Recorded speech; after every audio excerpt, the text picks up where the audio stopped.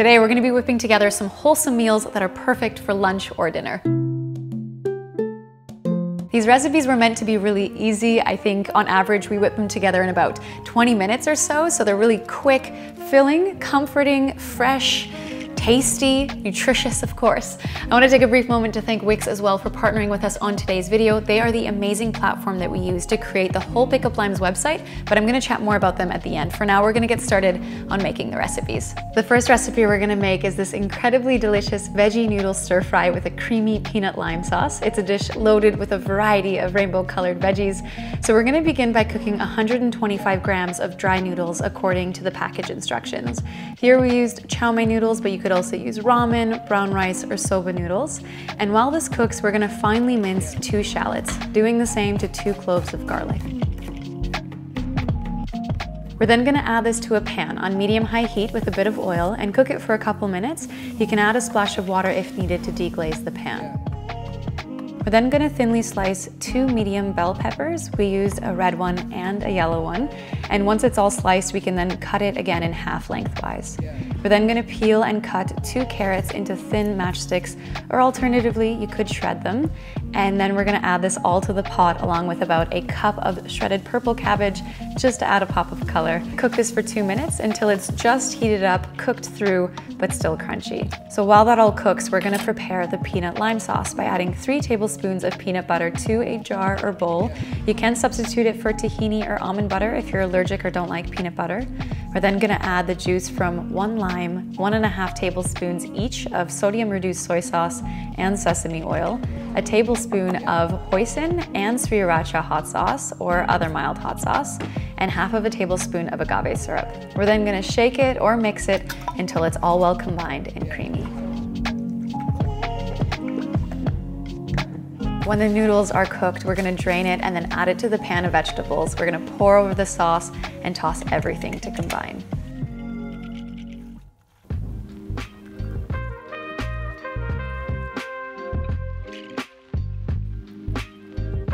Once you've served some of the noodles for yourself into a bowl or on a plate, you can then top it with a generous amount of roasted cashews and some fresh, thinly sliced scallions, some sliced red chilies, or cilantro.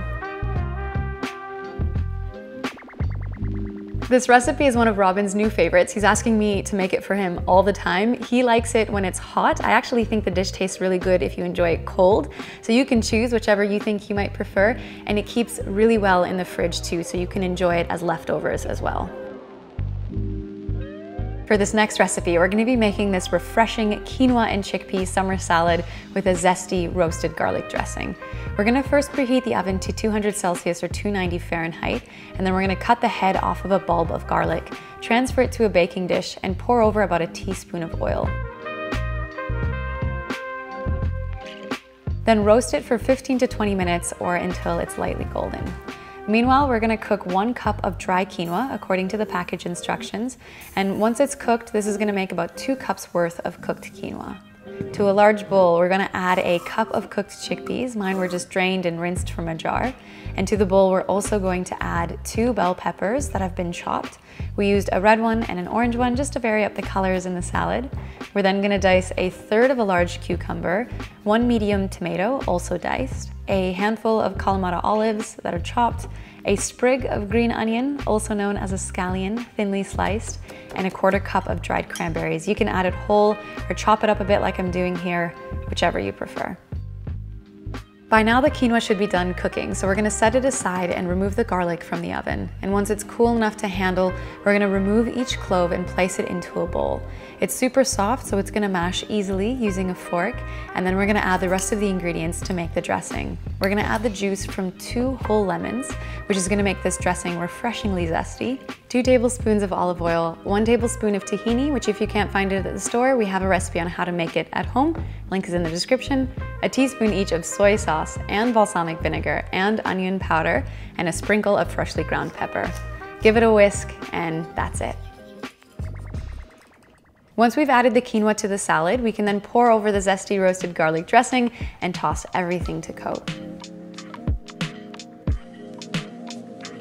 At the end, I added half of a cup of coarsely chopped roasted almonds, along with some reserved dried cranberries and scallions for garnish. Like the previous recipe, this one can be enjoyed both warm or cold, and it can also be made in advance to enjoy in the coming days, so long as the dressing is stored separately from the salad. It's a refreshing, filling, but still light salad that's perfect for the warmer weather.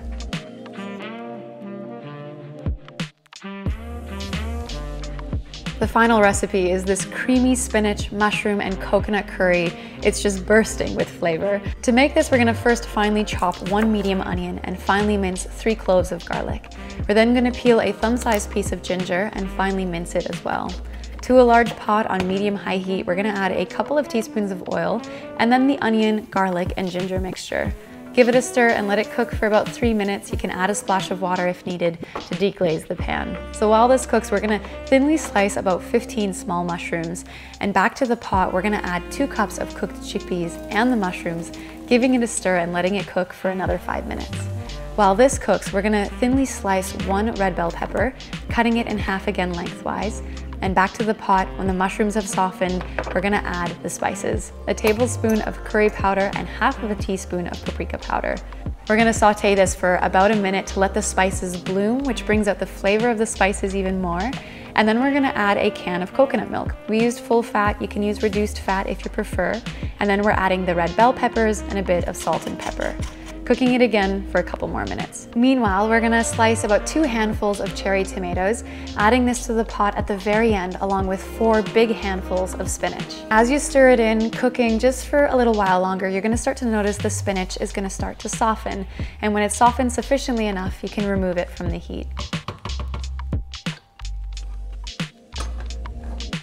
This dish is perfect to enjoy with some naan or rice. Here we use some whole grain red rice and serve it alongside a generous few scoops of the curry. To garnish, we used fresh cilantro, dried chili flakes, and a squeeze of lemon works really well for this one too.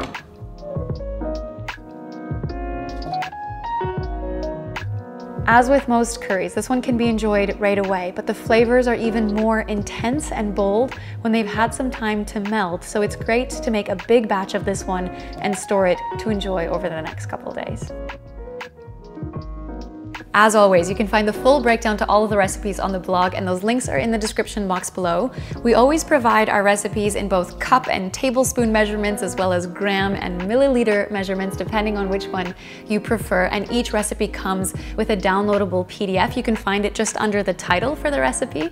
And we've included that so that you can either print it off or refer to it on your tablet or on your phone when you're making some meals in the kitchen. Hopefully it makes your life a little bit easier. And again, I want to take a brief moment to thank Wix for partnering with us on today's video.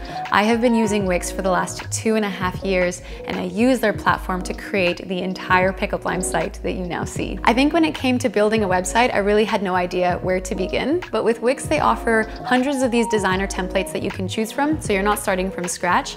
And so when I picked one, all I did was I changed the text, I swapped the pictures for some of my own, and I used their drag and drop features to move things around. And within a few days, the site was already up and running. And I think it's really nice to be able to keep creative freedom over your own website. So for example, we also send out emails to our newsletter subscribers every few weeks, and that whole feature is built right into Wix, which makes our lives a lot easier.